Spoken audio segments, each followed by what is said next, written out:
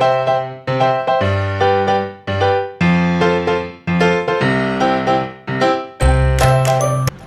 everyone, it's Dr. Yap. I'm here with James Voulakos, and I have a question for James.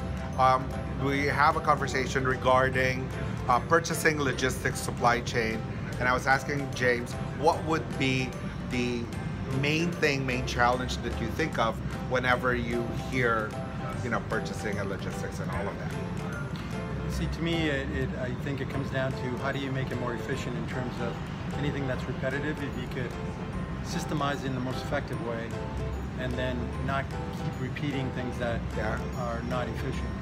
So studying it, tweaking it, finding something that's very efficient and then standardizing it so it becomes second nature. Very good. Yeah.